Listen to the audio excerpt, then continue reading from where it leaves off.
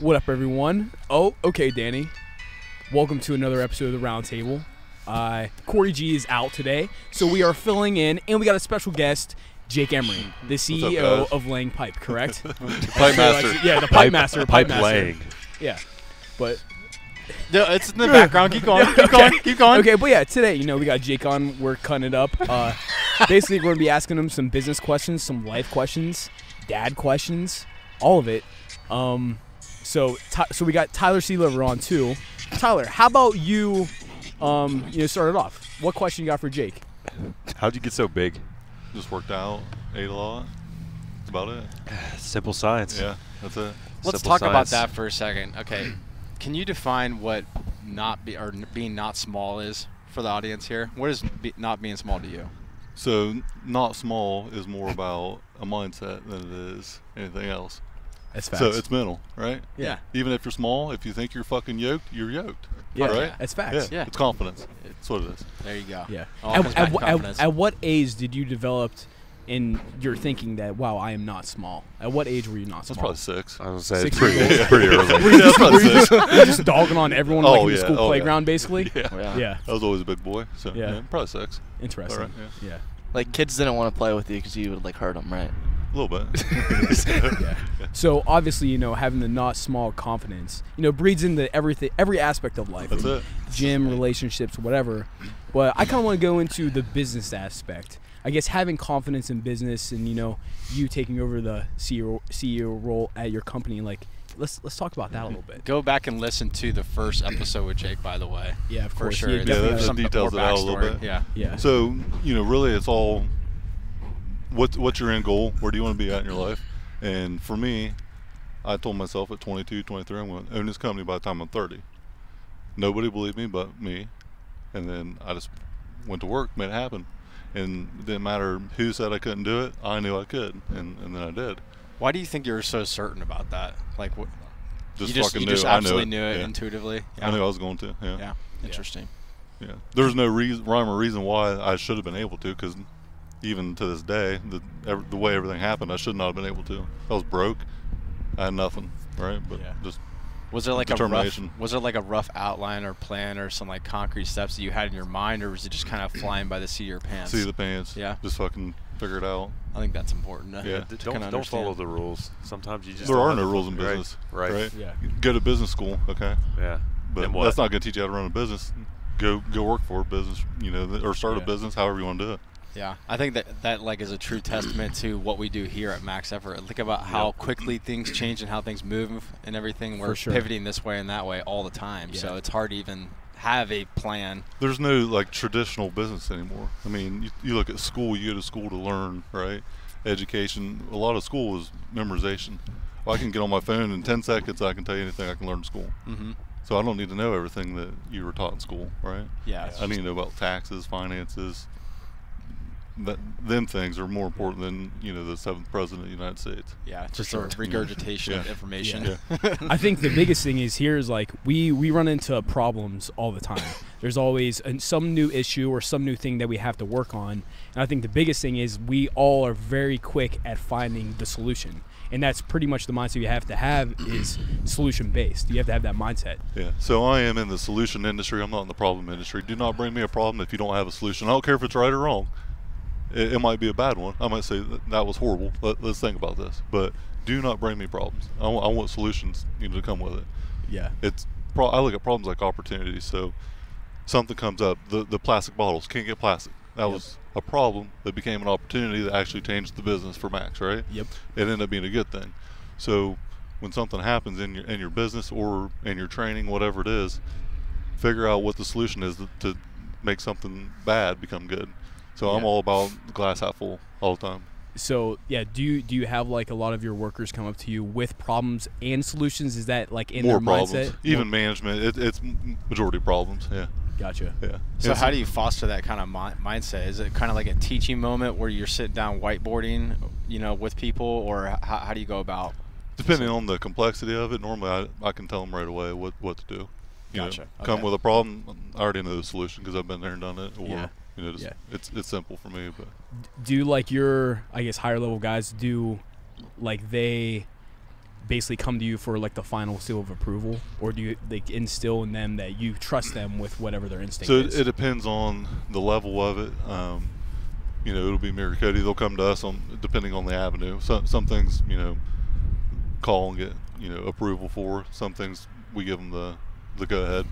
Depends on the high level, you know, how big it is. But like on the day-to-day operations, I have very little in that outside of a conversation in the afternoon every other day, a review. But I'm in all the scheduling, all the meetings, and the emails. But I'm not in the actual like call. So we have a guy that does all of our operational stuff, and I don't do anything with it. So yeah, you're not really handling that. It kind of reminds me of like going back to like the 4-hour work week when he basically became his own bottleneck, and then until he empowered his customer service team with like, hey, you have the ability to do these 5 things without the approval, and then it kind of like opened the floodgates, you know, for expansion and growth and stuff like that. So. And one thing we're going through right now is structure. It's I mean, you guys see it with Max. It's a non-traditional business, but with ours, you know, 85 employees all over Ohio. You know, different regions, different territories, you know, guys coming from 3 or 4 different states that work for us. We have to have structure and we have to have processes. So a lot of what we do is structure based, and I'm not a structure person, but you know, visionary or whatever you want to call it, I can come up with an idea, but I'm not going to see it through. So everything we do, we're developing checklists. So you eliminating human error for what we do is huge, because we're in a dangerous industry. You know, putting pipe in the ground, natural gas, like it can get ugly. So we want to make sure that everyone has a checklist of what they need to do and they follow it. We're training in the right way. We're in the process of looking at some different operating system stuff, so we can develop extraordinary systems and not have to have extraordinary people. You know, where we can bring in people that don't have to be the best at that position, because the system will allow them the growth opportunity. Yeah, for sure. Because whenever you took over, there were no systems, correct? Zero. There was nothing. Nothing. So can you talk about that? Like, how tough was that process, like mentally, trying to even start to get the first system in place? Or where do you even begin? Yeah, like where? Right. It was so, you know, the vice president was gone within 6 months, and the controller was gone within 6 months of buying the company. So the 2 people that really knew how to run that business were gone. So it was pretty much 4 of us running the whole entire operation, 3-4 months.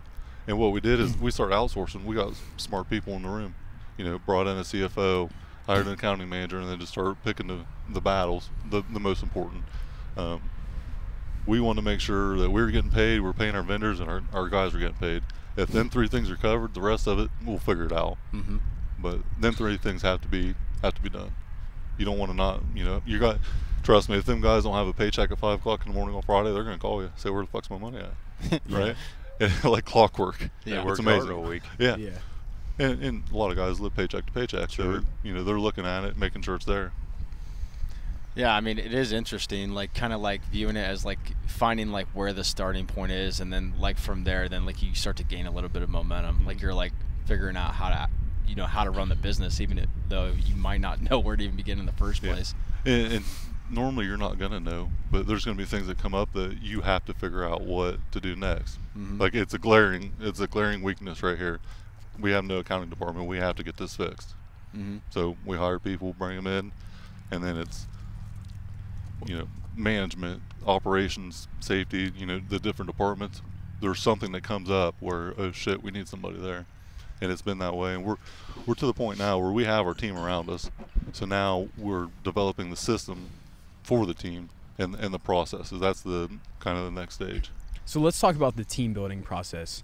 What are some of the characteristics and values and abilities that you look for in your like employees? So we have a very good safety culture. We actually won an award for you know, a safety award. It was massive. It was throughout the United States, thousands of different companies. We were number 1. So safety is the number 1 value. Quality is the second one. Our quality of work, you know, what we go do, the final product, our name's on the side of the truck. We want to make sure our quality is always there.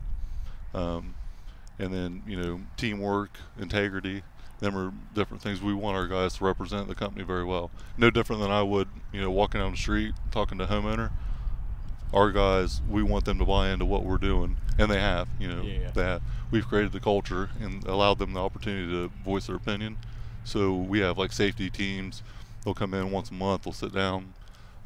It'll be anybody. So it could be a guy that just started, a guy that's been there 10 years, and they'll sit down and go through different issues they see, discuss it, and then have an action plan moving forward of what to do next. So letting everyone's voice be heard is huge. Let everyone have their opinion, have their input. It helps a ton. I think it's great that you keep that in place. Have to. Yeah, it's huge for the culture. Because it's not about me. It's not about the management. It's about the guys out in the field. So what are we doing to help them be more successful?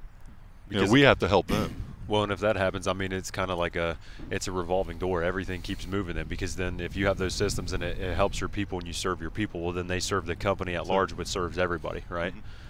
So it's maybe just like a cycle, and make sure those things are in place. And if so, the machine will take care of everything, right? If it's set up right. And me and Katie have a non-traditional thought process. So we tell people, technically you work for us, but we're here to help you. So what can we do to support you to make you better at your job? So, and we tell people that all the time. How can I help you out? And people that have worked for corporate companies or been to other places are like, what the hell are you talking about? Like, I'm supposed to be doing this for you. And I'm like, no. We want to help you out because we want you to excel. So we don't have to do that position. You know, we don't want to be the operations manager. We have bigger aspirations than being that management. So we want to support them the best we can. Interesting. Yeah. So I guess on the flip side, what's some of the things that you see that you're like, oh nope, that's a big no, you're out. And like, what? Give me more like I guess what are what do you have zero tolerance for? Yeah, zero tolerance. I mean, what's like a red flag? Like what are the red flags? Because I'm assuming with some of your guys, like the turnover. Aside from safety, like are they getting like a warning and then like anytime. So you know, a lot of people want to tell me how great they are and not go do it, right? Don't come in and tell me you're the best. Go show me you're the best. You know, don't tell me how great you are, what you can do. Oh, I've been doing this for 30 years. Well, I don't care what you did for 30 years because you weren't here doing it. So, you know, do you operate the way we do? Normally, people will show their ass pretty quick. So, you know, sometimes it's better just to keep your mouth quiet and people think you're an idiot than to open it and confirm you are. You know. Yeah. So, people that come in with that chip on their shoulder want to prove a point. Got to be the loudest guy. You know. It doesn't work in our industry. It'll get exposed real quick. I mean, it sounds like it probably carries over into the gym and other parts of your life too, right? Yeah. I mean, you see some little dude walk in. He's telling you he can bench press 600 pounds. You're like, all right, right? Like you know better right away. Yeah. And it's the same. You can normally spot it pretty quick. Yeah, for sure. Bullshit. Yeah. Yeah, so you mentioned that turnover, and obviously that'll expose itself, because if you know, it's only a matter of time before somebody weeds themselves out, especially in an operation as sophisticated as yours. You require the diligence with safety and everything. So aside from the team as a whole and whatever group or team they're working with, say it's out in the field, aside from them operating and managing the safety of it all and the teamwork of everything, that'll show itself, and that'll showcase and let, so if someone's paying attention, long story short, they can watch, and after long enough they'll be like, okay, I see from their actions that I should work this way. So let's say someone's there, or it's a handful of people, and for them it's a culture problem. So you think that they've been there for long enough to where they haven't been weeded out yet, so they're still there, so they haven't turned themselves over, but they're just not catching on, and they're not, or even if it's consciously, they're not working in like the rest of the team is showcasing and they should be. How do you convey that culture and uphold that standard of operation? So we do employee evaluation. So like our foremen will do, you know, they got a crew of 4 guys. They'll do an evaluation on everyone on that crew. We do 15, 30, and I think 45 or 90 day, you know, from new hire. Yep. So we do evaluations on everyone and go through, and then we sit down with them, say, here's where you're good, here's where you're bad, here's what you need to do to improve. You know, if it's all bad, you know, here's what you need to do to improve, or we're going to have to let you go. And transparency is key, you know. Yeah. Being honest with someone, like, hey, you know, you show up late too much, you show up late again, you're out of here. That's it. We're not going to motherfuck you. We're not going to cuss you out. We're going to just tell you this is what we expect, and if you can't do it, then someone else will. And that's it. Yeah. So the employee evaluations, we just implemented that last year, and that was a big thing for us to see where everyone's at, and then every tier of management gets an evaluation done on them. different timelines. But me and Cody might do one on our operations guy. He might do one on a different manager that's working under him, like an area supervisor, and then project managers will do foremans and just down the line. And that really lets us know what the temperature of the room is for the guys, especially new hires. Sure. Because you never know who you're getting.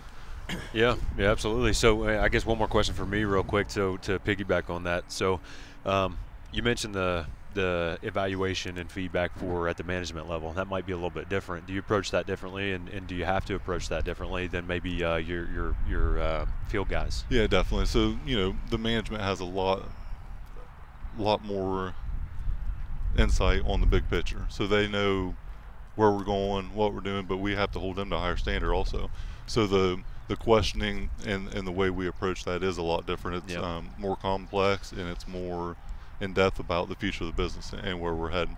And then handling situations, different things that come up, we'll address them immediately. So if a guy fires someone and there's confrontation, whatever it might be, we'll address it then and take care of it. So we won't let it ride until it's time for that evaluation. We'll handle it on the spot. Got it. So management is a lot different animal. Understood. For sure. Yeah. Interesting. Trey, what are you thinking over there? Well, so I remember like last time that we had Jake on the podcast, he talked about that like one of like his big things on just how he had so much knowledge in the business in the first place is that like he grew up in that business, he was working there, he basically like worked all the different like positions and everything like that. So like I was kind of curious, like once then you got to like that management role and you kind of like had the opportunity to like assess the business, what were like some things that you like were like, damn, like when I was working there in that position, that really sucked and I want that to change, so I want to go back and be able to like change that for them. Great question. So being surrounded by incompetence for as long as I was allowed me to advance very quick, because there wasn't a lot of people that had my mindset, and a lot of people thought I was lazy because I wasn't working the hardest, but I was out working everyone from an intelligence standpoint. So I might not be the guy that's down in the ditch working my ass off physically, but mentally I'm 100 steps ahead of everybody. And as that went on, we fixed so many things that were wrong, so it allowed us to develop, moving forward, the ability and the skill to eliminate incompetence. I learned more about the business in general from watching it done the wrong way than I did watching it being done the right way. So what we've done is fix the things that we knew were wrong, and we created systems, or we're creating systems to make it almost idiot proof. Like, you don't have to be that smart in the industry to do it. So we want it to be more training and education throughout what we have to do, and not rely on the ability to catch on in the skill. And I grew up kind of redneck little school, race motocross, like always, on equipment, whatever. So I understood this from a young age. That's going away, between just social media, just the nature of the beast. Right now we don't have a lot of farm boys coming and working for us. Not a lot of guys that grew up doing this. A lot of them do it because it's an opportunity to make money now, where before it was everyone did that was it. Construction was huge because no one could afford to go to college or didn't want to go, and it's going the other way now. Everyone wants to go to school but don't have a direction out of school. Interesting. Yeah. I mean, I would say for most of us like me, Tyler, and Trey, we started out as basically free interns. And I think us basically learning the ins and outs of just product fulfillment here at Max helped us then, now we're in these higher positions, understand more of what the business requires, what it needs, and the opportunities to basically build the systems to make things better. So always bring value. So like you guys brought value with no expectation of return, and your value showcase itself and then provide an opportunity.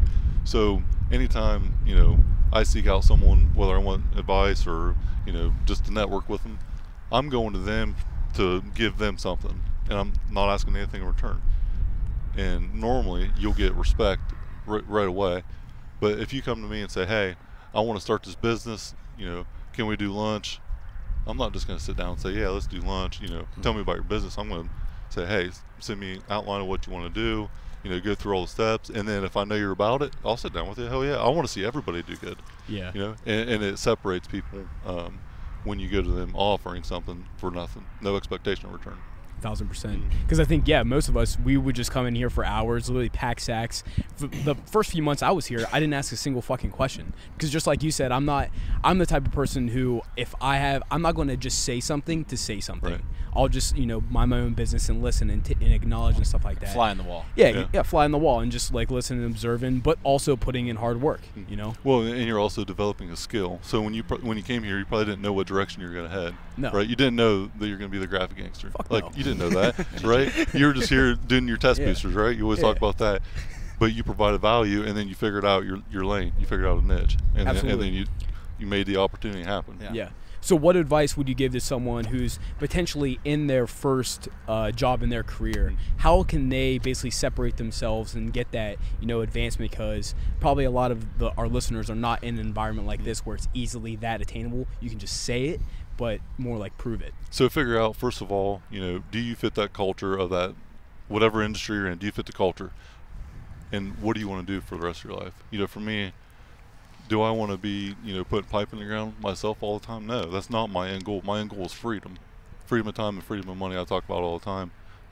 I want to provide financially enough to do whatever the hell I want. So what is your end goal? And if you figure out what you want to do in your life, then assess your current situation. So are you in an atmosphere that you enjoy being in? Are you miserable going to work every day? If you wake up miserable every day going to work, it's probably not for you. And so many people get stuck being comfortable because I got a paycheck. I'm good with what's going on in my life because I got money coming in, but that's temporary, or you're going to be miserable the rest of your life. So figuring out what your niche is, figuring out what makes you happy, that's the most important thing. And then after that, translate that into what you want to do career-wise. Not a lot of people don't know, and I didn't know, but I knew that when I was young, I was like, I'm gonna go work, make money, and then a couple years doing that, I'm like, you know what, I'm gonna buy this fucker. So to go right off this real quick, I know G kind of has talked about this in the past too. Is like, what is your version of a perfect day look like? I can wake up when I want, I can do what I want that day, and I can do it on my time. Because now it's different, So what are you doing? I want to know what Jake Emery's doing on a his daily. perfect day. Well, I mean, right now I'm smoking a cigar, talking on a podcast. Hey, guess what? I can do it, right? Yeah. I mean, I'm kind of a psychopath. I wake up at 3. I want to train, for a few hours. Go home. Normally, an audiobook, emails for an hour. Go to the office, and then I'm starting to lay my day, my weeks out where every day I pretty much know what I need to do, and then I know what can carry over. Yeah. There's action items that have to be taken care of. Like today, this has to be done. Most of the time, they'll have it dialed in where, okay, I got to get all this done. Well, that's going to take me 2 hours. What else can I do this day? Or, it's a nice sunny day out. I want to go home and hang out with my daughters. I'm going to go do that. So you're fucking dialed now. It's a lot better now. It used to be, 15 hours a day just to survive. Building the business, the processes, getting the people in place. Now it's starting to get to the other point where we're going to, excel the process and start thriving in the business. This is the first year that we've actually, the priority is production, making money. Before that, it was survival until this year. May will be 3 years in business, and this is the first time that we focus on making money. Because that was gonna be like my next question too. Is like it's midway through April right now. Like, what are you most excited about? Maybe this year and or next year. So we just implemented a job costing software that will help us a ton go to the next level. So kind of like what you guys were doing at Max, we'll know every day exactly where we're at on a project. Every project we have, it'll have a percentage of completion. It'll say financially where it's at, and we just implemented it a couple weeks ago. So we're in the very beginning stages of it. That's where we're at right now, and I'm pumped. So it's going to allow me a lot of flexibility. And it's going to eliminate a lot of human error, a lot of spreadsheets. Pulling a spreadsheet after I asked for it, and then numbers not being put in right, or just it not being done correctly. This will auto-populate everything for us. So I'm pumped. I'm huge. excited. Yeah. I've been working on it, trying to get something like that for a few years, and we haven't had it. Well, congrats. Is it time for a break? All right, time for a break. I think we're going to get the director of sports performance, Tyler Trevey, on again, and maybe should we do another segment of the Danny Ask Question? Yeah, sure. Okay. All right. See you after the break. Break time. And now with us is Max River Muscle Athletic Director and Director of Sports Performance, Tyler Treadway with the NSF Amino Recovery. Take it away, Treadway. Mr. Small Arms, Ooh, hello. can you read this blue and orange sticker for me? Ooh, I think What it is says NSF, does that Certified Sport. Boom! NSF certified for sport, the same amino recovery you're already taking. Just now we put this label on it to make it certified for sport. So what they do is they test every ingredient on this label to make sure that the values match up. So if we say that there's 5,000 milligrams of glutamine, there's actually 5,000 milligrams of glutamine in here. We're not lying to you. Everything that we say is in here is actually in here. On top of that, they tested against 400 ingredients to make sure that you won't fail a drug test. Coaches, athletes, you can take our product knowing that it is safe and it will help you get the results on and off the field. Hit me up, Treadway21 at maxeffortmuscle.com, Treadway21 on social media, so I can help you get better for your sport. Awesome. Thank you, Mr. Treadway. Back to the show. Okay, we are back. Thank you, Mr. Treadway, for that amazing NSF ad read. It was definitely scripted. But now I think it's the people were asking, small arms. They love the small arms, ask a question. So we're going to bring it back. So, Danny, take it away. Yeah, we're actually going to call this Small Arm Says. So Okay. this is my segment now. So just a heads up. Small arm says, okay. Yeah, sponsored by Not Being Small. Yeah, Arms Army, shout out. Yeah, Arms Army. Follow us on social. Maybe you'll get featured. Tag us in your arm pics, dude. tag us Flex in your arm Friday. pic. DM. I don't even know where I was gonna go with that. All right. Well, it's Flex Friday today. Obviously, I mean Jake's choking the bicep already, so Yep. we're gonna go ahead and collectively go one by one and see what is your go-to bicep superset. If you got 100 reps only, what are you doing for those 100 reps? Jeez. All right, Tyler, take it away. Dude, I think maybe it's amateur. I'm sure Jake will tell me if so. Probably just cable curls, because you want to do inside, outside, in the middle. Do you want it lowest angle? Do you want to bump it up? Like Yeah. you can do it quick. There's a lot of versatility there. That's what she Yep. said. Yeah, Interesting. Quickie. Every single Yeah. thing he said. Yeah. Do like how's the pump? Had to. If you had to rate the pump for cable curls, what's on a scale of pumpness? What do you give it? Shit, for me, juicy out of 10. Okay. Okay, breaks the scale. Okay. 6 or 9. Yeah, dude. Nice. Plus one. No, Yeah. cable. Yeah, cables is like probably one of my favorites. Oh, too. that's so good. Yeah. Anyway, So 100 reps, Yeah. You got 100 reps, Trey. 100 reps, then a 50 rep progression. Fuck. That's Ooh. exactly where I was gonna go. Regular- Yeah, he got me. I like the regular curl and the hammer curl. I think that has always been like an amazing fucking bicep finisher in my opinion. That's what. But Dad likes other too. than that though, one other one is I fucking love just like 100 rep just straight bicep curl, just the barbell, like not having like you can't set it down though. You know what I mean? Oh, yeah. One set just Trey, fucking repping them out. yeah. We had the same exact one, literally. Yeah, that I rep remember the opener with the 100 Yeah. empty Yep. bar. Yeah. Yeah, I thought remember my doing that. arms I were remember literally doing that in gonna fucking high explode. school and get sacked. Yeah, fucking wet. So I'm gonna go old school, chin ups. Okay. Ooh. Serious bicep pump, and then on the preacher curl bar, and then taking the towel and fighting against the towel, having a Ooh. person on Yeah, the that's a bottom. good one. That's old school. I love that Yeah. shit. I could totally see you just sitting there, just kissing your biceps as you go. Oh, yeah, through. making love to him Yeah. the whole time. I'm Absolutely. inside the Yeah. bicep. Yeah. Yeah. So we talk about like speaking to your biceps. What are some of the things you say? He's to your trying to be biceps? serious. Look at him. Well, I mean, you have to give them confidence. Yeah, of Like, course. you're fucking Yeah. beautiful. You're big. You know, Yeah. you look fucking good You're today. big. You gotta talk about it, right? You're beautiful. Just reassure it. Yeah, for sure. Yeah. See, and what's crazy is that it's just not for a reason. Like your biceps hear that, and now the pump will start to get nastier. Dude, I had to tell him a couple months ago, you fuckers are in the Hall of Fame. Yeah. The Fight Master. Yeah. Like, that's real. Yeah. You know? Is there ever like a conversation where maybe they're not hitting, the pump's not there? Do you ever like give them a talk, basically? Yeah. You gotta rub a little bit, you know. said Come- yeah. Like, wake up. Yeah, Let's you go. got, like, Oh, yeah, you for gotta sure. give them a ride. Jake's Absolutely. putting Yeah. icy hot on Guys, between like today's, sets. like on Fridays, like today's the fucking day. Where you guys at? Sometimes you gotta soft, rub them. Sometimes you gotta smack the shit out of them. Like, hey, let's go, motherfucker. Like, Oh, it's time yeah. to go. Oh, yeah. yeah. Yeah. Yeah. don't No, that's- ever let anybody tell you. You know, Yeah. that's amazing. So, all right, I'm gonna go. So my go-to is Good boy. I think this might even take the cake for rep progression, because rep progression has like a good pump to it, right? I'm going with the painful pump, and this is the throwback old MP LaRon Landry workouts, the 28 method. 28 I'm going 28 method barbell That's a good curls. one too. Yeah. That shit. Straight or Yeah. easy? We need I to love bring it. those back. Yeah, for Seriously. real. Yeah. Which one? Straight or easy bar? I'm I probably know. straight. Yeah. The straight. You gotta The specify forearm there. pump, the bicep, dude, that shit is painful. It's In high painful. school, that's how I basically got to being not small. That was like one of the first exercises. That So led I me used to into do being not small. reverse grip, 28 method. Yeah. Oh yeah, That's- that's yeah. fucking wet. Yeah. Some of that. Yeah. I'll tear you up. Cause I mean, literally, there was probably that 28 method arm workout.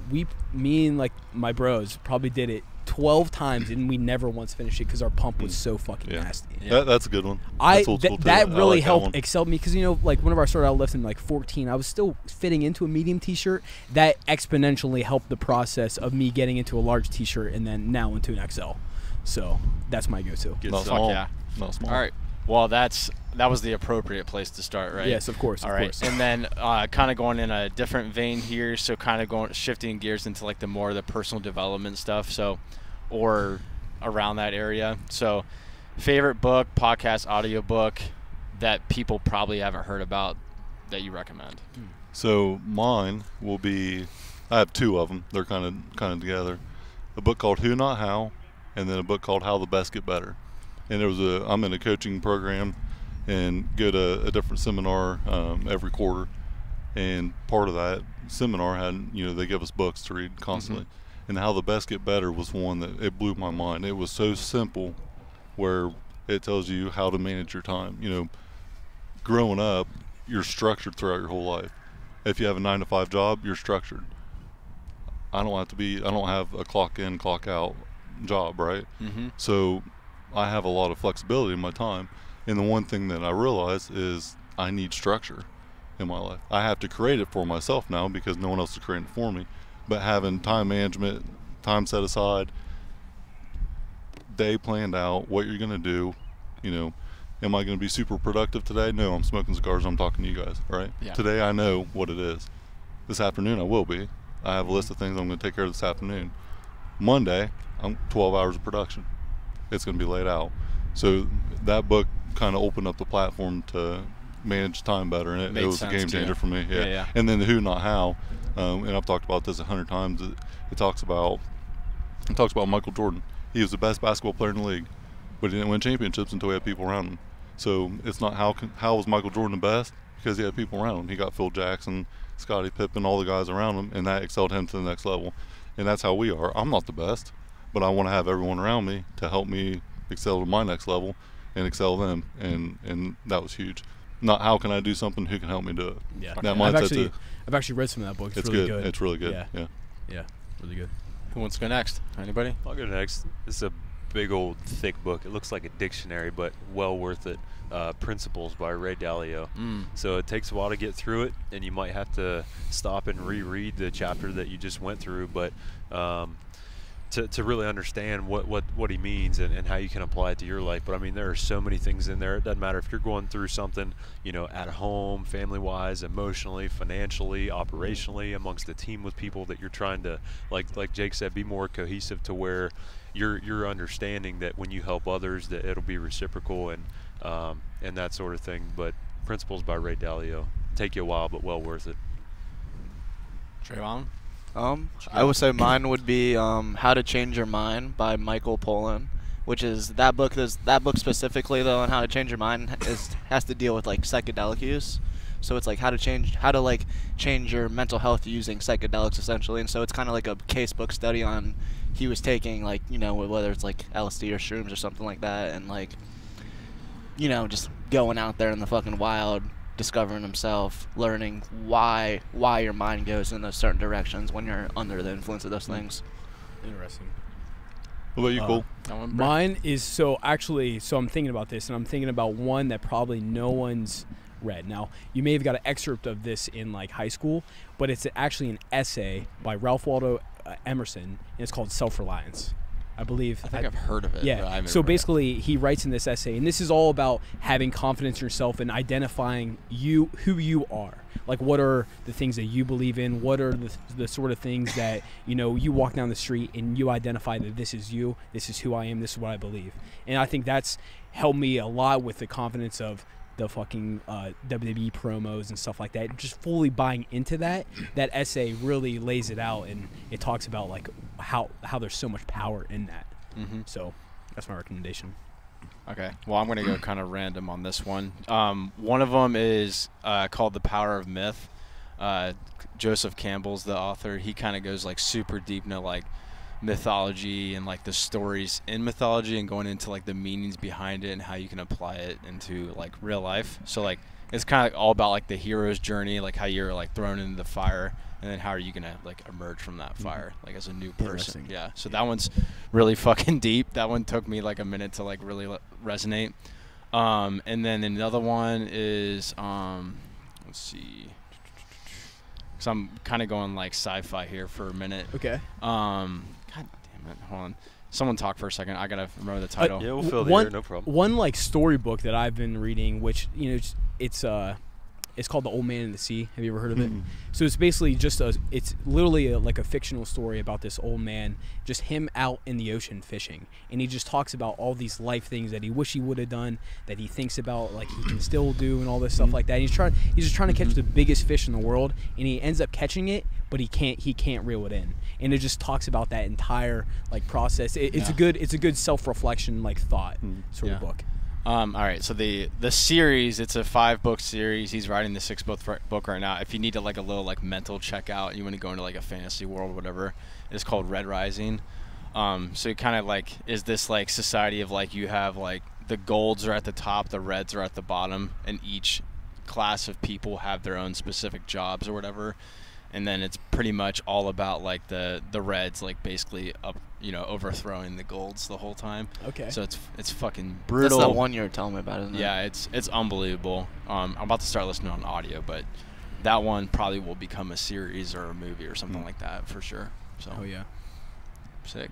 You got another question? That's it, bro. That was it? Yeah. Yeah. Fuck yeah. Two's Hold good. on. Well, here. I want to, since we're talking about books and stuff, and you go into sci-fi, I want to know what's everyone's like favorite like superhero movie or creative movie like that, and why. So what's yours, Danny? Well, if I thought of Marvel instantly. Yeah. I love Iron Man. The first Iron Man, just because like Tony Stark, and I feel like that's like Robert Downey in real life. Do you feel like you're Iron Man? I mean, obviously. Yeah. Yeah. Smart, rich, hard sexy. AF. Yeah. Smart, Cool as rich. I don't know. I think like I love his like sense of humor, so he doesn't take himself too seriously, but he's confident as shit. You know what I mean? Like in anything that he does. You know what I mean? So he just like radiates that. That's why I fuck with him. Tyler.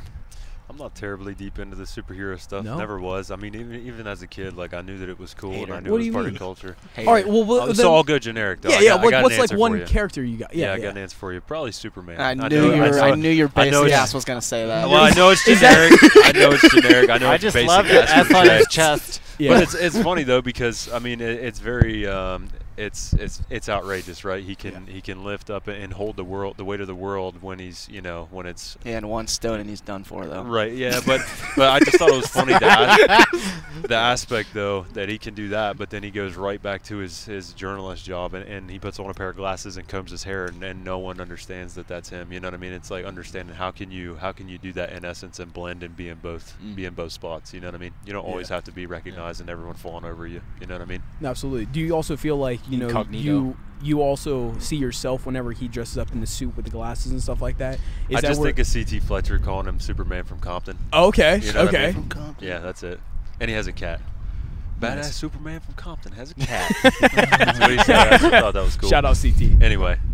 Trayvon. So similar to Tyler's, I like Batman. I like Bruce Wayne though for the same reasons because he's like fucking multi-billionaire and then he just goes back and just does like business and shit. Fuck with that. But I would say my favorite movie though is kind of cliche, but I would say like the Batman Dark Knight. I mean, it's fucking amazing. I mean, like, I don't think anybody can argue with that one. No, absolutely. No, that's a staple for sure. Yeah. So I'm Batman, Superman, both. basically because I'm not small. Guns. Pipes. Yeah. Because of pipes. Yeah. I always like Spider-Man. I really don't know why. Spider-Man's Yeah, awesome. I don't know if it's because it's like the underestimated person that was trying to save the world or do too much all the time, right? And always affected people around him. And then he excelled and he ended up doing everything that he sought out to do. And I don't know if I always kind of latched onto that. But me and my daughter watch Spider-Man all the time. She absolutely loves it. Loves it. That's great. We probably watched that new one that just came out. I don't know, 100 times already. Yeah. That one's really good. Yeah, it was good. I liked it. Oh, yeah. I would say, I'm gonna have to go OG along with Batman. Now, I respect Bruce Wayne. I like the Batman. Actually, every paper in high school that I wrote, I used Batman because of just the character dynamic and all that stuff. Huge inspiration. But I'm gonna go not Batman, but in the Batman universe, Bane.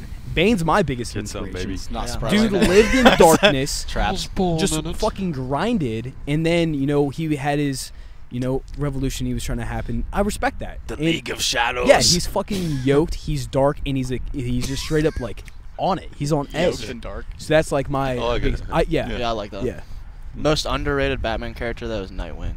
Who? Nightwing Okay. is like fucking badass. Yeah. So badass. Such a badass superhero. Yeah. Also, you guys need to watch Peacemaker on HBO. It's like he's like supposed to be a villain, but he's not a villain. It's kind of a weird dynamic, but it's John Cena, and it's awesome. Gotcha. It's awesome. So why I highly recommend check recommended that out. It's good.